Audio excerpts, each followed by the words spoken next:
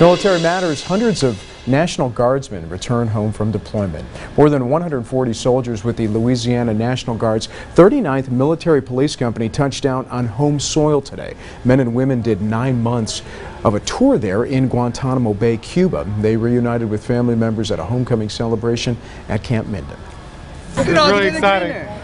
It's really exciting to be home. I've been looking forward to it for a long time. Excited, super happy. Anything couldn't be better. I am very excited because it's been a long 9 months, over 9 months. So it's good to have them home.